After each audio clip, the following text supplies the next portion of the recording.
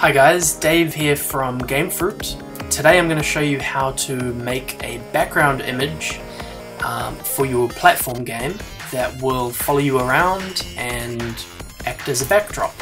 So, I've got this game that I've built here, really basic. It's just got some terrain and it's got a character that can run around. Now I want to make the game look a bit more interesting, so I'm going to find an image that I've drawn earlier. I'm going to upload it to Gamefroot. So I want to go to Assets, and I want to open a pack or create a new pack. I've got a pack here that I created earlier for my character. Now I'm going to go Add New Asset, and I'm going to add it as a game object. And I want to click Add Files to browse to my image. Here it is. This is the background image that I'm going to use. I'm going to click Open, and then it should upload to the pack.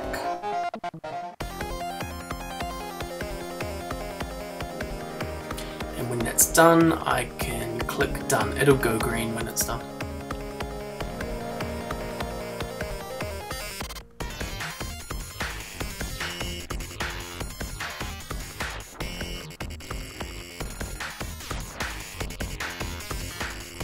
There we go. Done, and that should appear in here in a couple of seconds. And I need to make sure the pack that I've chosen is ticked so that the assets show up in the sidebar here. So I can close that now, and if I go to Game Objects in the sidebar and I scroll down, there's my image. Now I want to click on it, and then I can place it in my game. If I place it on this current layer that's selected, it's going to go in front of everything, which looks really bad. So I'm going to right click on that, and I'm going to go delete. I'm going to make a new layer, so I'm just going to click on that plus and go a new layer, and I'll rename it to, if I double click on it, I can rename it to background. I'm going to drag it underneath the other layers, so then it will act as a background. It's behind everything.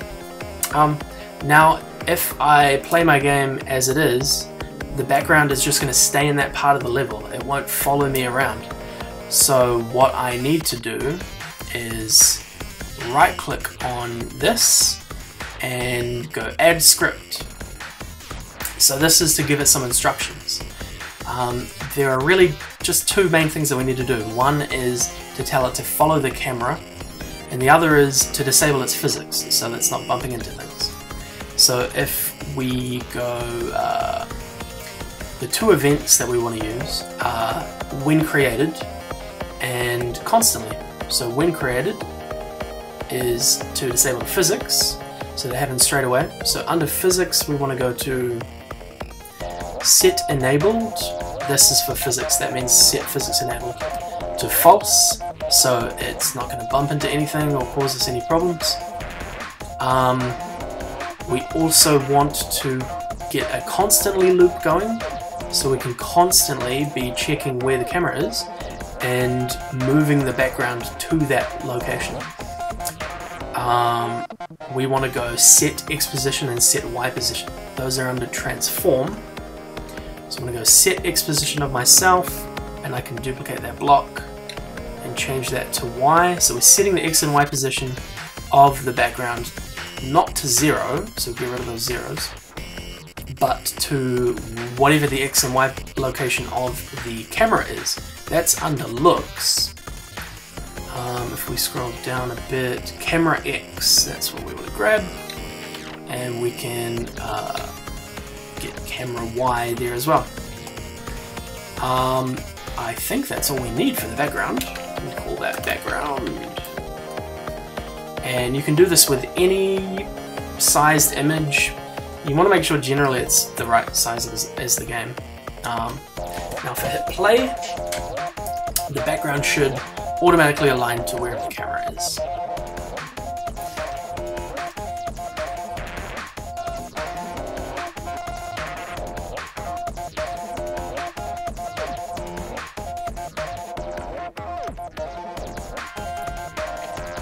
And there we go. Now, I made this the script for this character a little while ago. It's not the best. I might just replace the script with a better one. So the background's all good. I'll make some more terrain here as well, just so you can actually see the background follow us along as we continue to move around.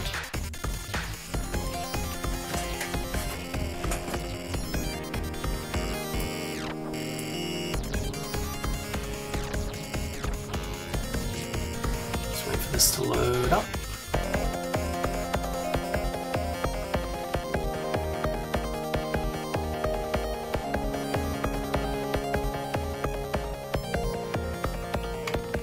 Alright, and so, okay, there's another thing to notice, that when you move, because of the constantly block that we've used, there's a little bit of a jitter, there's a little bit of lag in when the background is following you, and it gives you this tiny little bit of white on the side.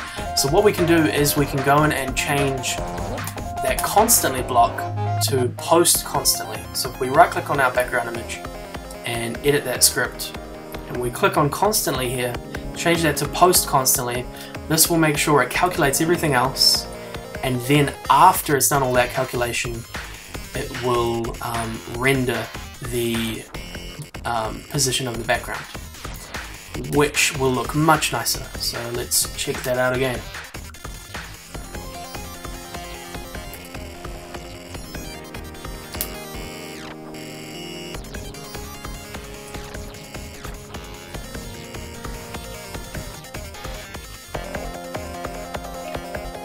There we go. And now if I move left and right really fast, you don't see that jarring, lagging happening anymore, which is great. That's about it. That's how to make your own background and get it working in Gamefroot. If you guys have any questions or want to hit us up, check out our Facebook at facebook.com/Gamefroot. Our Twitter is @Gamefroot. That's Gamefroot, and you can email me if you have any questions, Dave@Gamefroot.com. Thanks guys.